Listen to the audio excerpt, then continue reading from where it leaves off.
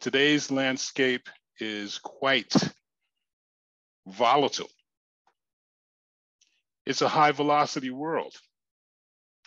It's infused with technology. Whether we like it or not, it's in there. It's filled with uncertainty from time to time, unexpected changes. So how does the person in that work environment, how do they adapt to these rapid changes when the traditional way of doing this is do not change quickly, you hold things tightly and you control it. The competitive landscape within certain industries, groups, organizations, it's dynamic. And we've had evidences of that just recently. You know, you can turn on the news and you can see changes all over the place that are affecting us. How do we adjust? How do we make the creative spirit still happen in this chaos? The challenges are often incomplete with the information. In other words, when it once hits us, do we know everything about it? No, we know part of it. However, we have associates and colleagues that may know more. Can we entertain their ideas, their thoughts? Can we take those inputs in and move forward in a positive way? So it's time to explore a little bit deeper. What are these barriers in the workplace that are halting or stalling social creativity?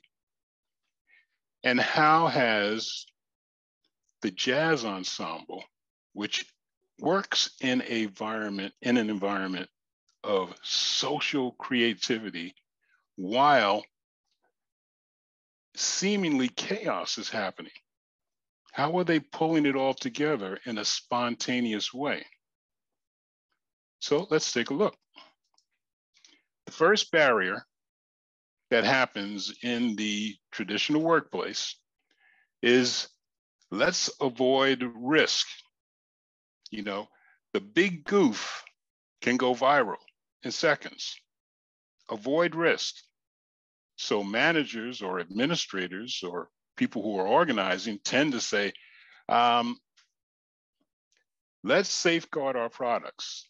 We'll just duplicate everything we've been doing and we'll do it over and over again because it works. Yes, it worked, but has it worked for this newer landscape? Will it work? We'll defend against ferocious competition. You know, no surprises. Well, the competition is happening, is going to happen anyway.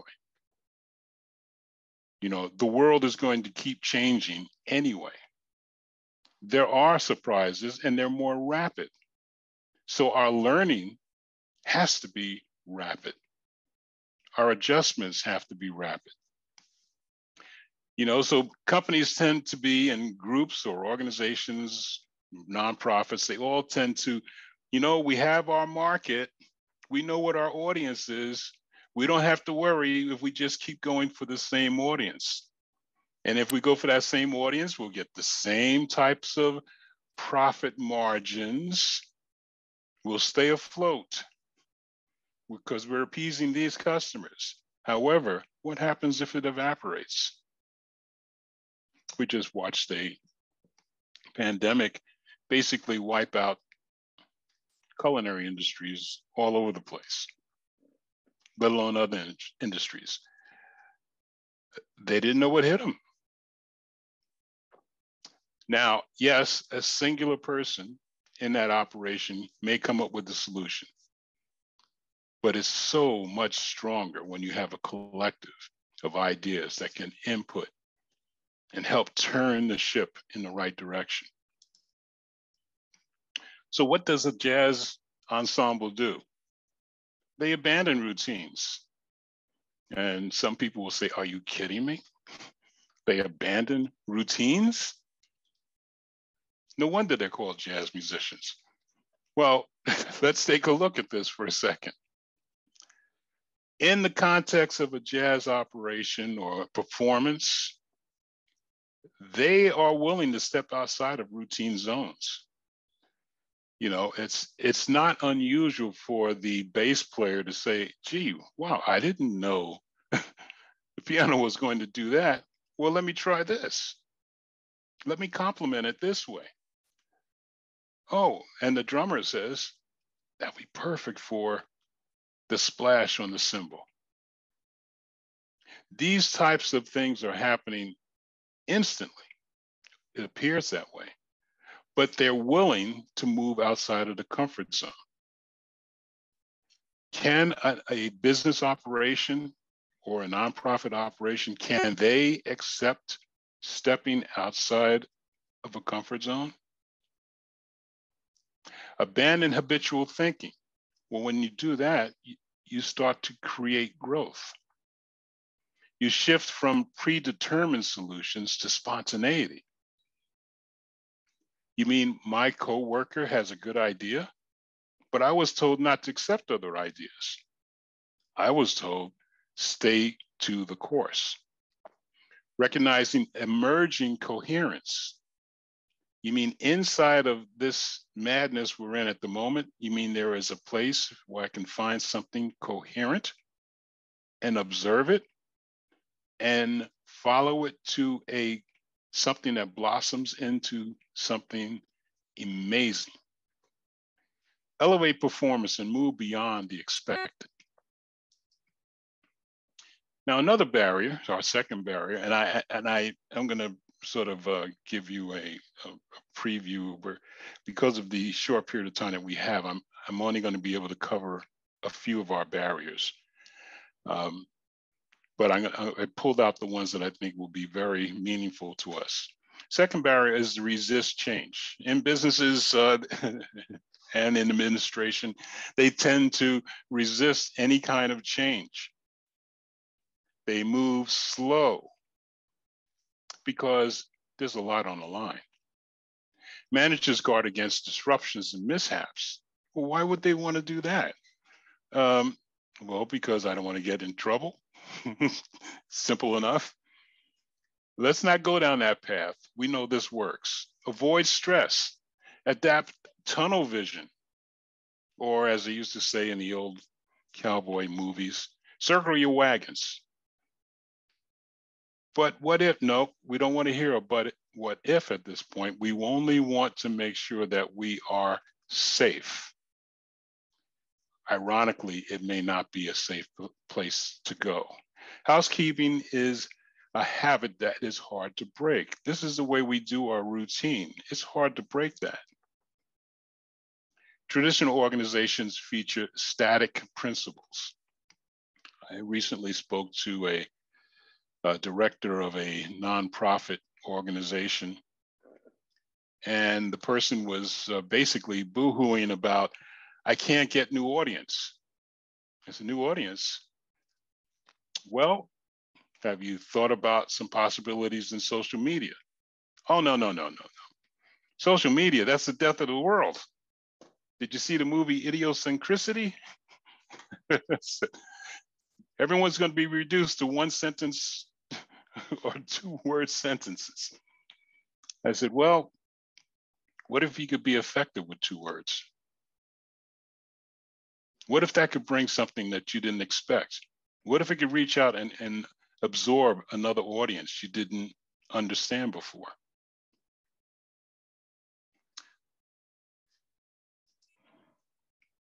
So the solution that jazz ensembles do at this point is they develop explorative competence.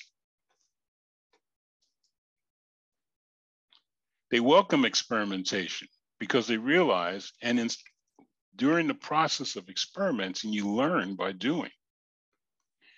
You embrace a democratically shared reliance.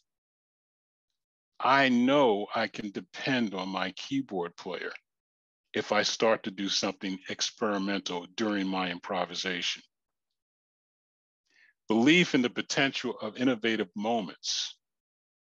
So when you're working in the workplace, did you notice that your coworker had an idea that started to make sense, but it just wasn't there yet. Ability to redirect, reinterpret, and defy the expected. You mean there is a way possibly we can do this? Let's talk about this some more. I think that idea has some merit. Rely on one another to adjust and amend paths. Because I mentioned earlier, it is an age of rapid learning. It is an age of adjustments. And we are capable of doing that. So the third barrier, which happens very often in the traditional workplace, no mistakes allowed. You know, managers tend not to disclose problems and disappointments. Why? Because there's a fear that they'll have to defend it. So I'm not going to do that. But we have to make an adjustment here. No, not going to do that. This is what we do. Gee, I went to Home Depot a couple of months ago.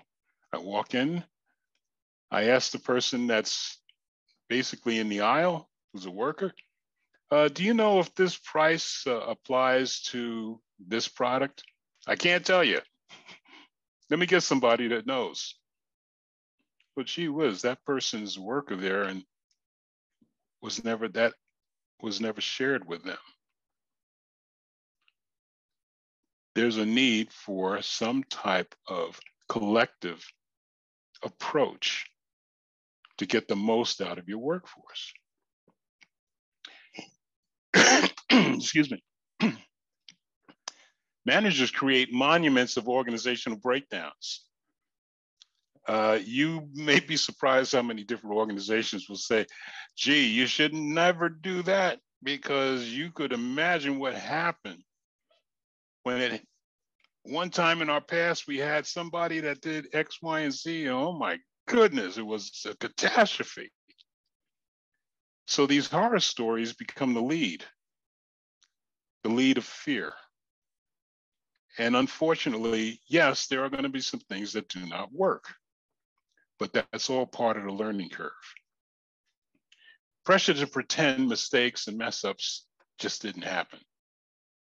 And then you'll notice also the hierarchy, whether you're a low-level manager or administrator or a middle administrator or an upper administrator, you tend to approach problems differently because you're concerned about the report of the error. So what does the jazz musician do in this ensemble? They create an environment where performance is part of the experiment. Excuse me. I'm getting a little dry mouthed here. I'm moving along here. I have an image here on Miles Davis, who's a famous musician, and he says, you know, if you're not playing a mistake, it is a mistake.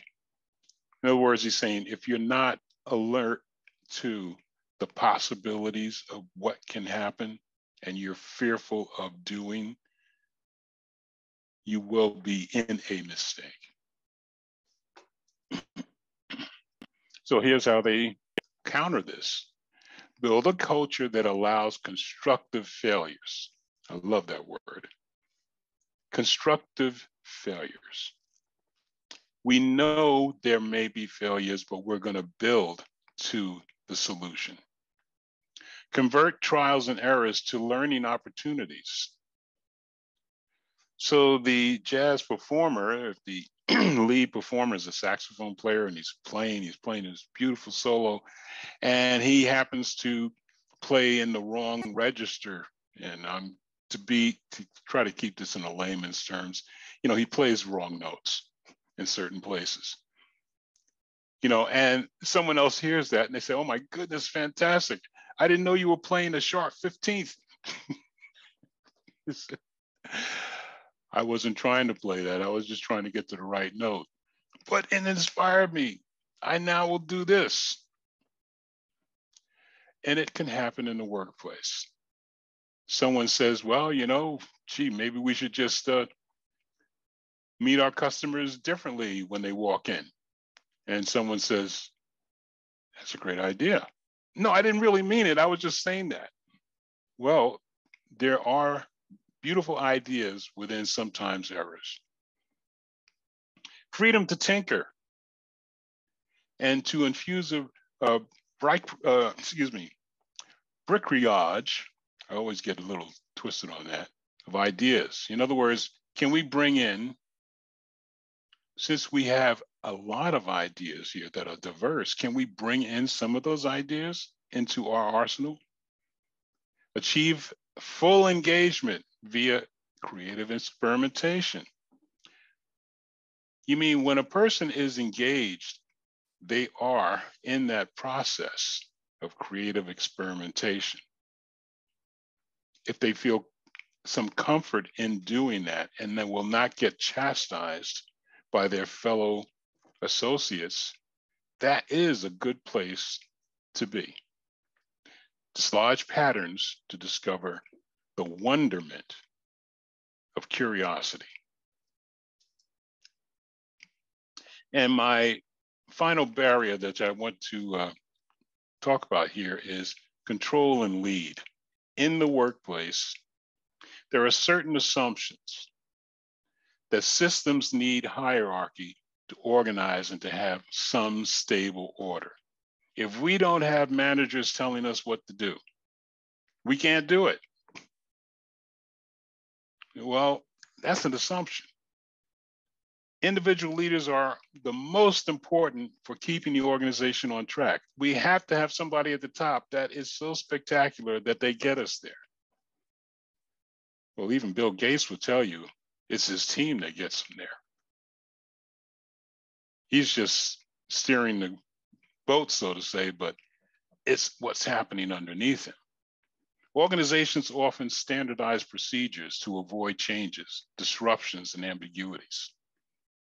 These are traditional ways that organizations will just say they operate, and they will work because they have. But we are again trying to address something that's new in our environment.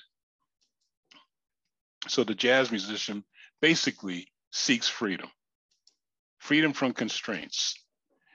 They achieve coherence through continued dialogue and exchange. The jazz musician's dialogue is in the performance, the tones, the sounds that are going back and forth. It's continuous, it's ongoing. And there's an exchange there that can happen. And it has proven in the workplace, when the social collective energies are happening and exchanges of ideas are happening, it will happen that they will notice coherence in it. Improvisers enter a flow of ongoing invention. Yes, spontaneous, ongoing. There's a shared awareness of a common task. This is really the basis of real team production. And there'll be group progress, excuse me.